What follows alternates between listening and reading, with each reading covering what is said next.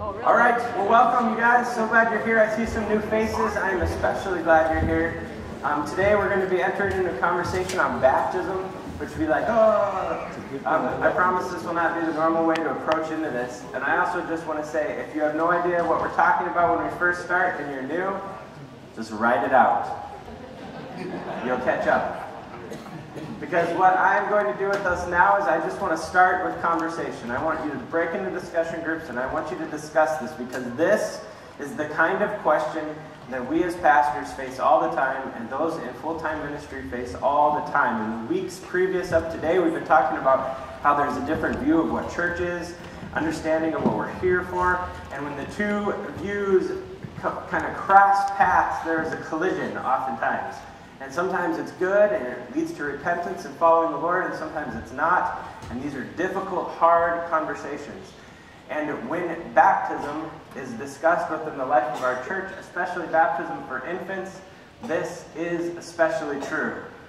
And so I want to give you a scenario up on the board to talk about. I'm going to ask you, put yourself in the place of a pastor, one called to administer the sacraments faithfully in this church, and ask yourself, what would you do? All right? That's the goal for today. Because this, I have experienced this so many times, this exact kind of conversation. So here we go. Here it is.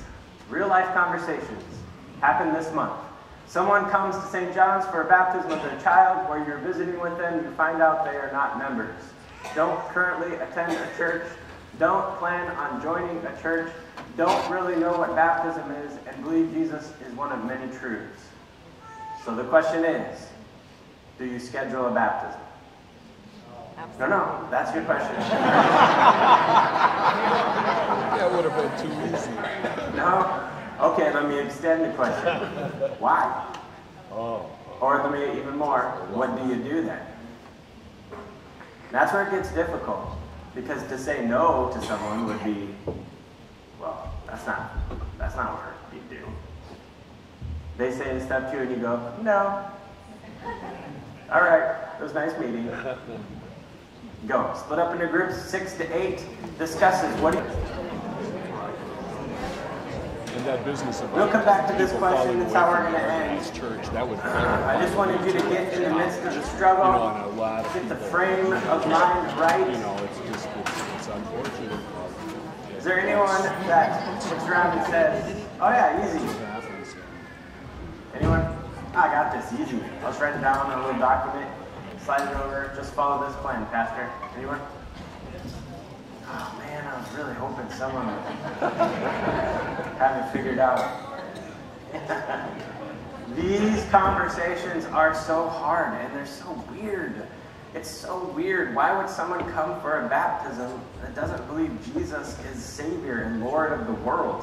Does anyone else just kind of go, I mean, it's just, in one sense, it's so strange, but it is our reality.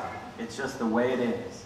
And it's an incredible opportunity because people are coming to the church for something still. Those days are going to go away, but they're still here now. Whatever the reason, the remnant, whatever it is. But I think it's important for us to do a little bit of review, kind of walk back through and step through some things that we've already done before. And so, do you remember when I shared this? And for those of you who weren't here, this is a catch-up. The thing that really got me thinking along the line of these 3 truths was this question I heard in one of these baptism conversations that was very similar to the scenario I put on the screen. And it was 40 minutes into the conversation, and the person said this, and they were so sincere. They really meant it. They meant that it was important to them. And that's true. I know it's true. For what it was, and for what they believed God was, and what they believed the church was, it was really important to them. In fact, they would probably even say, like I've heard many times, it was the most important thing to them. And they mean it. All right? And so this is kind of how it looks for them. This is what that statement made me realize was going on. They have their life compartmentalized into all the different things you do, and one really important part of their life is religion, God, faith. And in fact, they would say, a lot of people would say, I don't know about this couple, but a lot of people would say that it's the most important part, that it's the center of my life. But yet, when it comes to all these other things of life, job, recreation, finances, parenting, fitness, marriage, whatever it might be, the connection's not made there because God is there in that place that does specific things. And when I want my God stuff, I go to my God box. And I want my finance thing, I go to my what's that tax thing? TurboTax. And when I want the fitness, I go to the YMCA, or at least I buy a membership so I feel good about myself. Whatever it may be. This is what I do, and this is kind of how it was playing out. And when you would talk to them, you just miss. And there'd be this, and then if you actually did connect and they understood what you were talking, there'd be a collision. And it would sometimes be painful and sometimes fruitful and always messy. But for us, as we gather here in this place where we're about is, and you notice the hand in the back, all of these things rest in whose hand? God's. That's how a Christian thinks. So he is the all-encompassing, the world in which we live, the salvation in which we breathe, the guidance that leads us against ourselves. That's how we think. So when you hear this, you might not even have thought it was a big deal. When someone says God's the most important thing in my life or most important part of my life, you don't even think about it, that is actual heresy. That's idolatry. Because when you put God in a box, what are you? God. Only God has the ability to put things in boxes. All right? And so, this launched me into a time of really just exploration, and I thought, this is what is going on? How do you get this? How do you connect? How do you bridge that gap? How do you make connections? Even if it results in a collision, how do you make those happen? And we came up with those three truths. But really, a step behind the three truths is I realized what was going on is when people are coming to the church, they're coming for something specific. Are they coming for God's design? No, not interested. They're not interested in that. There are a lot of times these families are living together outside of marriage. Are they coming for God's design? No, because when you talk to them about it, they go, what? Right? God's design is that who is responsible for the faith of their children? Parents. Sitting on the couch with these families over and over and over, we'd be talking about them, and inevitably it would come up, why are we talking about us? Well, because God's design is who would raise their children in the Lord?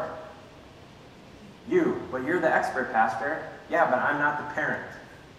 You see this? So they're not coming from God's design. Are they coming for God's law and expectations? They're coming for sometimes. Sometimes I don't know whether it's magic, it's what you do, it's generational, but when they're coming for good reasons, they're coming for forgiveness. Someone asked the question, does a child who dies and not baptized go to heaven? And the answer is, yeah, I don't know. Now that's really hard to say. There's a giant question mark there. What does baptism erase? And the question. That's why it's such a gift. It brings assurance that God has done his thing. They ask that. That's true. But it's never meant to be done outside of all the truths of God. Jesus is not the only person of the Trinity. In fact, he doesn't even make sense apart from the rest of them. Whose world is this? Say it out loud.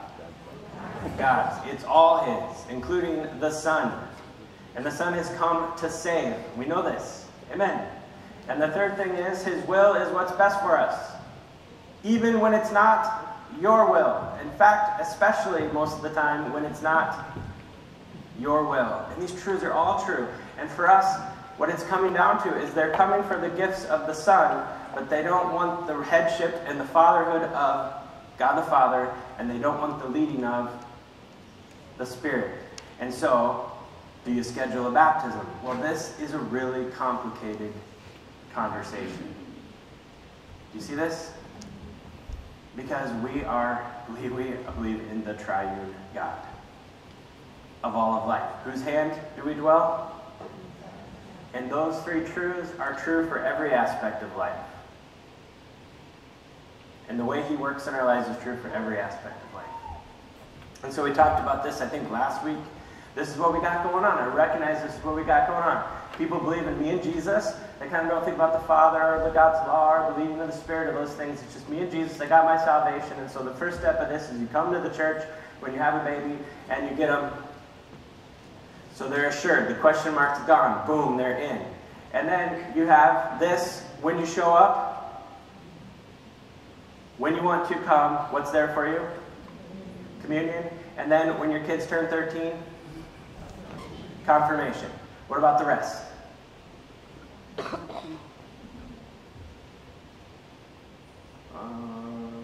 on there somewhere. Maybe. Right? You go to church? Do you pray? Sometimes. Do you read the scriptures and do a Bible study? Do you give a first fruit to the Lord? What are you talking about? And the reality is, this is just where we live. We got to recognize it. The magnifying glass out, God is optional, and so all the things of God, of course, are optional. But the thing you want to make sure is that your kids are in heaven, so you get them. Now, the sad part is that's going away too. They're not even coming just because they want their kids to have God's forgiveness. I don't even know why sometimes. It's so weird. But when they're coming out of a sense of dedication and wanting the Lord's forgiveness, at least we've got that going for us. And this is review again, all of this is the credo life, what it means to live in the fullness of God, Father, Son, and Holy Spirit, and His creation by His grace through His Spirit. And those are those truths. For us then, we look at life like this. It's all in His hands, everything we have. When our marriages are struggling, we know that who gave our spouse to us. And why is it hard? Sin. Did you guys know that? How about you, Alan? Yeah. That's why they're hard, and that's why God's grace and mercy is essential. Pastor Jeff Hesse preached his first wedding sermon yesterday, and what was central to it? Well, let me just do a little marriage lesson here for you. I'm a professional marriage counselor trained by a 6-hour course.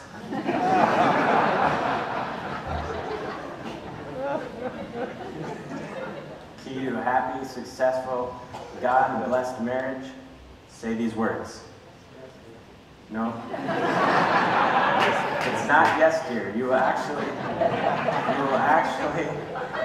that is an easy route.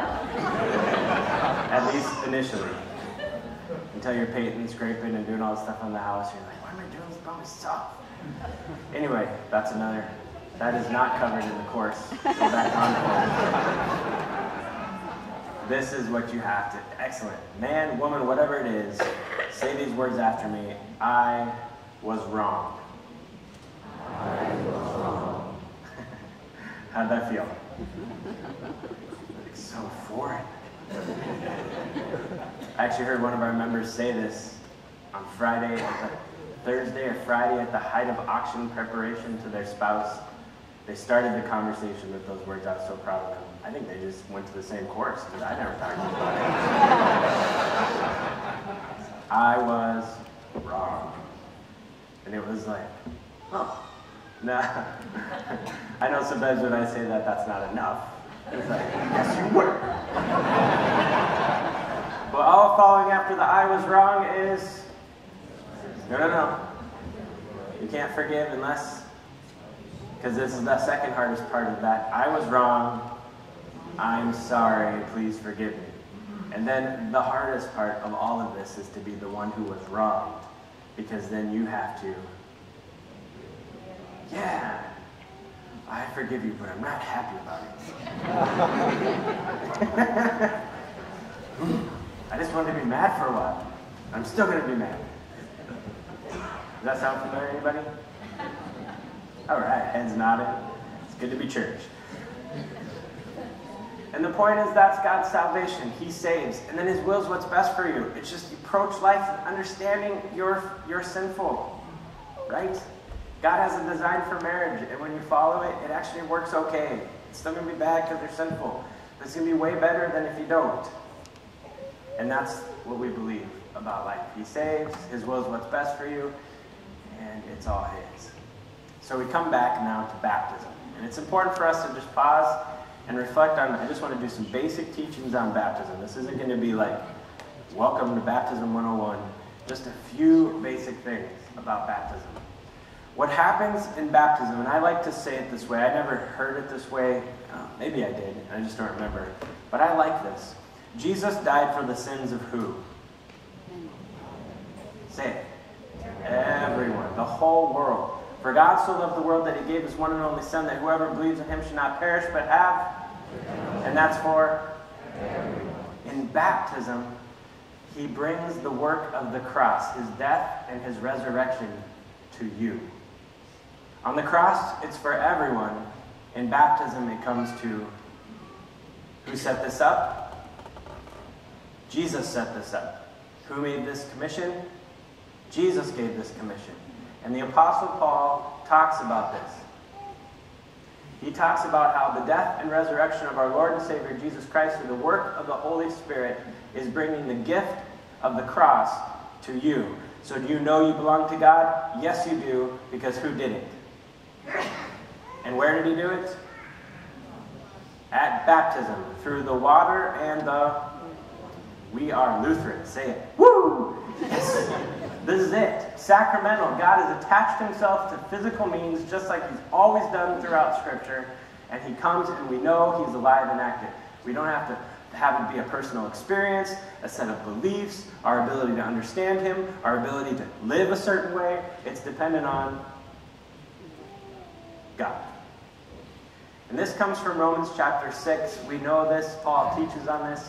He says, do you not know that all of us who have been baptized into Christ Jesus were baptized into his what? All right. We were buried, then, therefore, with him into baptism in order that just as Christ was raised from the dead by the glory of the Father, we too might what? So if we've been united with him in a death like his, we shall certainly be united with him in a...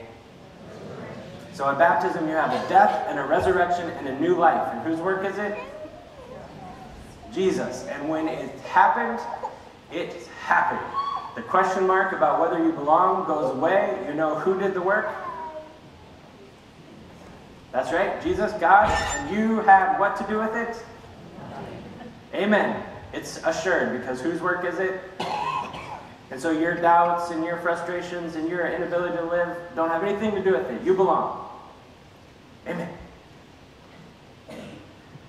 And this is what happens as a result. We know that our old self was crucified with him in order that the body of sin might be brought to nothing, so that we would no longer be enslaved to sin, for one who has died has been set. And so we walk in the freedom of the gospel of Jesus Christ. Amen. So my question is, why don't we just load up the super soakers then and head to the Washington County Fair, because we could get thousands. And it would be fun. Right? Especially if we could hijack one of their hoses. Just spray them down, push people into the ponds. You'll thank me later. Why don't we do that? So this is happening. Luther goes so far as even Satan could do a baptism and it would be official because it's whose work? Which, that's weird, thought it's probably going to happen, but it would be. An unbeliever could do it and it would still be a baptism because who's doing the work? So why don't we just shove people in the ponds? We could get way more that way. That'd be fun. Because the Lord commands us that we are to go make disciples by baptizing, and the two are not to be separate. And so where there's no relationship with the Lord and no follow-up, it's not appropriate to have a baptism. It's meant to happen in the body of Christ. That's what you're being baptized into, Christ's body, his church. Those people, even when they're not what they should be. And it's a big deal. And it's really, really important that that faith be sustained. For Jesus brings the cross to us in baptism and then continues to bring his cross all the way through life, through his word and through his sacraments and through his church. And that's the way it's meant to be. Who set this up? Yeah, the body of Christ. There is one body, many members, we all belong. This is Jesus' design, not our design. All right? And so baptisms happen, people come to us, and they come for the forgiveness. Is that good? Amen. That's great. But then you have this. This is just foreign to Jesus. Jesus does not say this. He does not say this. That it's optional. You could pick and choose the things you want for your own spiritual walk. No, he sets it up the way it is. We're called to follow. And so when you come to this real life conversation, someone comes to St. John's for a baptism of their child, do you schedule the baptism? And the answer is, we want to schedule a baptism. Anybody? Yes. Please, Lord, hopefully. But this is the question that's asked. What do you want from us? When the collision happens, or when the connection is trying to be made, or when you're talking this way and they're talking this way, they get all frustrated. What are we talking about us for? What do you want? And the redirection that's happened so many times in my office, and it's all the pastors, is, well, what does Jesus say?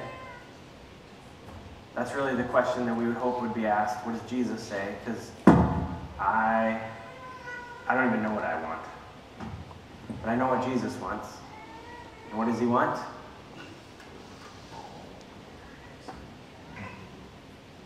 If anyone would come after me, let him deny himself, take up his cross daily, and he has killed you, he has raised you, he has made you his own, he's done all the work, and now he bids you follow. And that's kind of where the rubber hits the road, and where people repent and turn from themselves and follow. Amen, we're scheduling the baptism. They have to look perfect? No. You have to go to church 100% of the time for 4 months straight, and then you can have a baptism? No. But there needs to be repentance and a promise. Hey, I see this as my role. I'm going to do this. And the question, the answer is, and we're going to talk about this some more, but the hope always is to get that to that point. To get there. Actually, I'm going to stop. Are there any questions? I haven't done this like the whole time.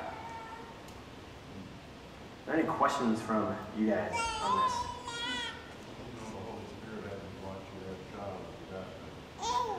Well, we know for sure he's brought them here to be baptized.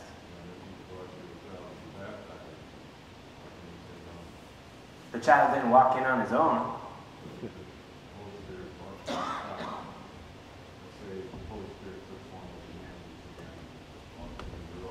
Yeah. Yeah, and the question that Jesus would ask is, well, let me ask you, if the Holy Spirit walked into your office, would you recognize him? Me neither. The only place I would know where he's at is in Word and Sacrament, because that's where he promised to be. Can he be wherever he wants? And let me ask you this, can Jesus save whoever he wants? Yeah, because he's Jesus, right? But for us, who live in this limited physical place, we know that the Holy Spirit is alive and active where? Nope, we know that, but Word and Sacrament, physically. When there's communion, who's there? The Holy Spirit. When there's a baptism, who's there? When a preacher is preaching the sermon, who's there? The Holy Spirit. Because that's the promise of Jesus. Anything else? Don't know. And that's why it's a physical, material means. We're not spiritualists.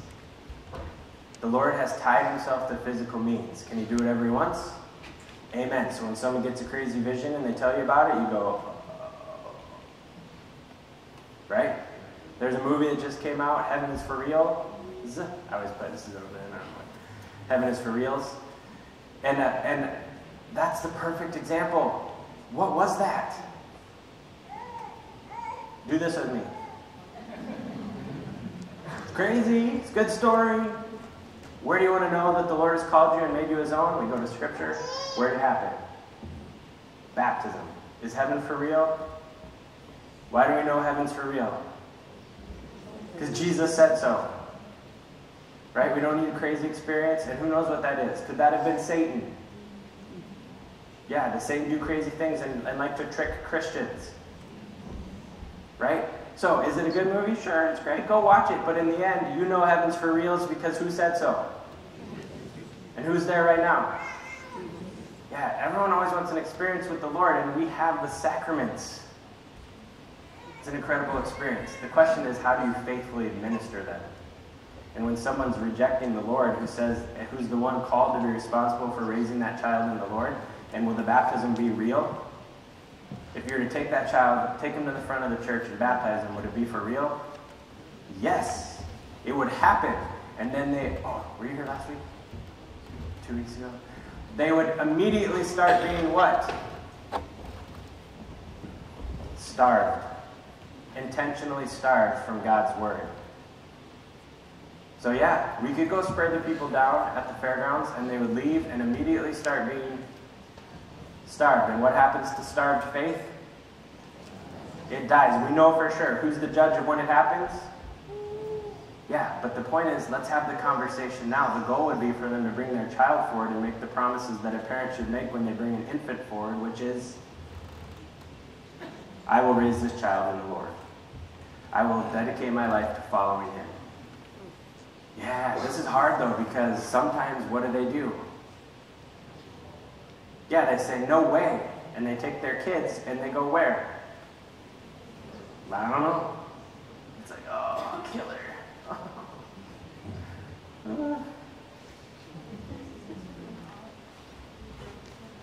No doubt. He does. He doesn't say not to baptize. He says, Jesus says, bring all these little children to me. Are they bringing them to God? They think they are, no doubt. And so what's the goal? Is the goal just send them off and say, no, you don't meet the criteria? No. And this is where it gets down to. This can be a starting place. But it can't be their end all. And there needs to be a recognition, at least in the conversation, that God is greater than just the things you want from him.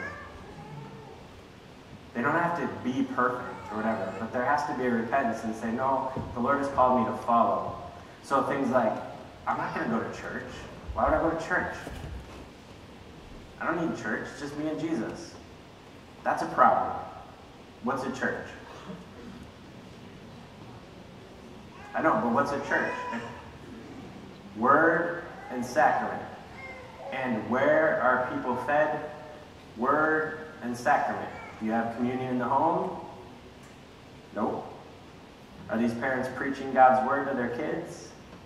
Nope. And so, yeah, who is the one that needs to be confronted here? It's not the church. It's who?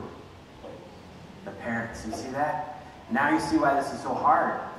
Because you got that passage, let the little children come to me. And do we want them to come to us? Yes. Oh, yes, we do. Do we ever say no? I just want you to know, do we ever say no, there will not be a baptism? We never say no. Do they sometimes think we're saying no? Yeah, well, just give it me the way I want it. Just do this. Let's just schedule this thing. No. We're talking, keep talking.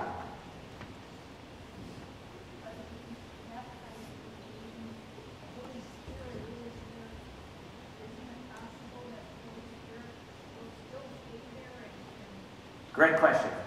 Isn't it possible the Holy Spirit will still stay there? That works if your presupposition is the Holy Spirit's not there anyway. Does that make sense? Who does that child belong to? If the Lord wants them to have faith, are they going to have faith? Yes. And is this the Holy Spirit's world alive and active all over the place? So then when you give them the gift of faith, and don't take into account any of the other stuff that the Lord calls us to, are you being faithful? You're giving, and this is going to sound horrible, but when you don't do this with conversation around it, discipleship conversation, you're giving false assurance. Because what you're saying is, yep, they got the gift of faith. It's immediately going to start being starved. Go to, see ya. God's word calls to repentance. So it's all together there. They're not an either or. And to baptize a child with no conversation around it would be like going to the fair with a super soaker. We would never do that. That would be inappropriate. Well, it's kind of inappropriate in the office, too. Now, let me stop and pause. You got to see this. This is kind of a new phenomenon. We didn't have to have this conversation. People would not come to the church and say, I want this stuff that the church has, this forgiveness of sins, but I want nothing else to do with God, or that Jesus is the only way or the truth of life. That's a culture right here. Let me see, where is it?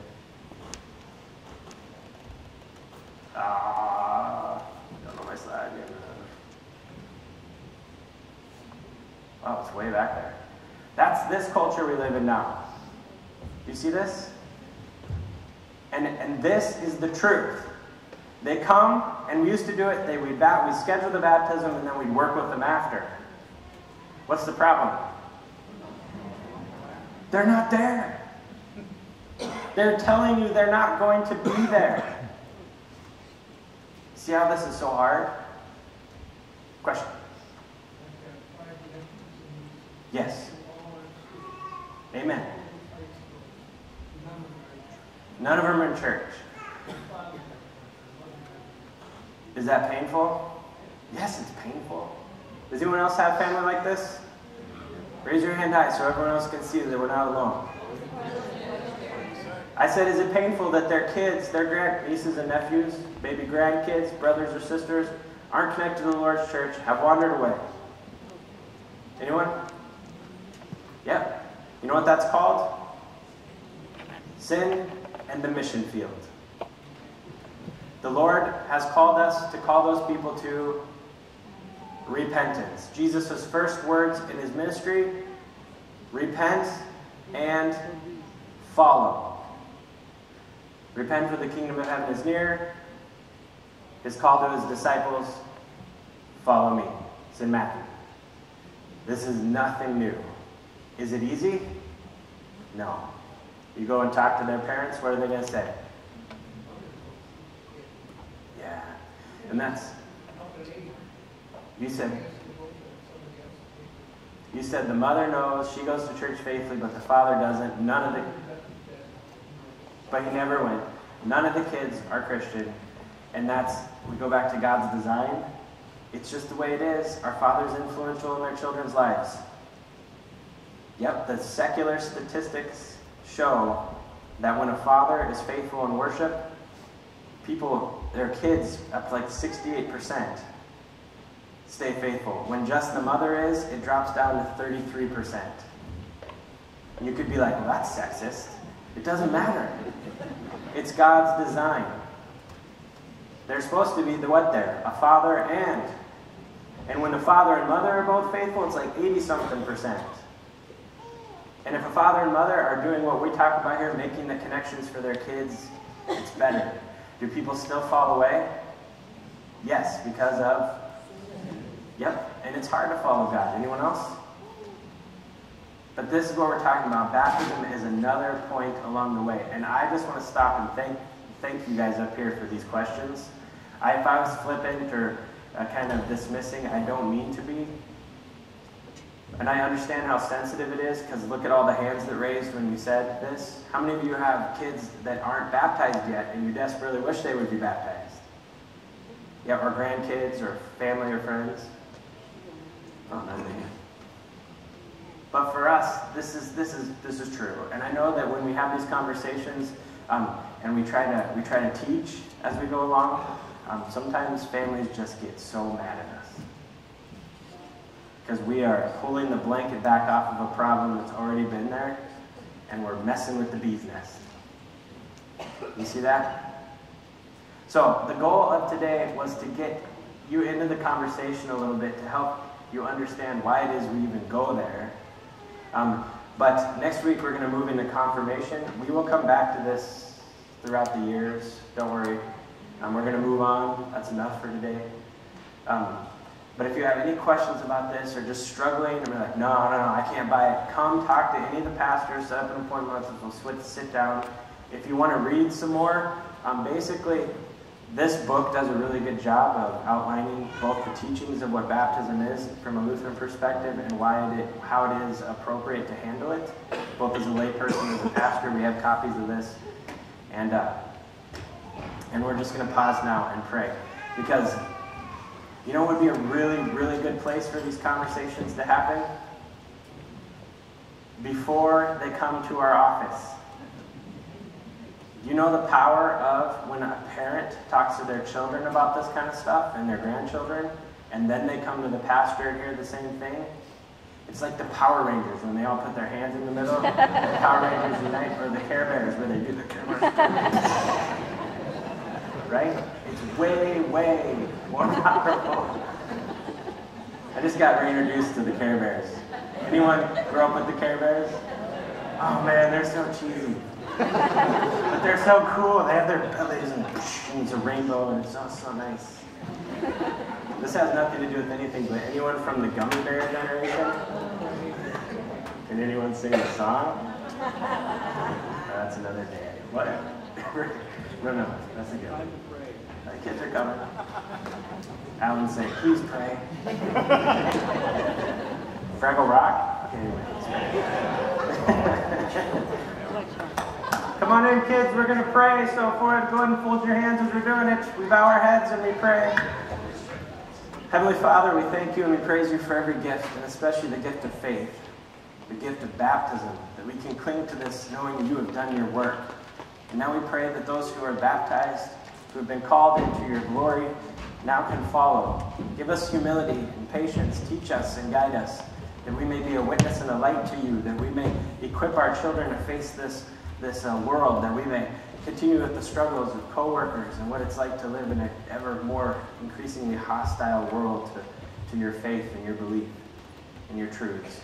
And we just pray, Lord, that you would help us as a congregation, that we'd be unified in these things, that we may follow you in your grace and mercy. In Jesus' name we pray.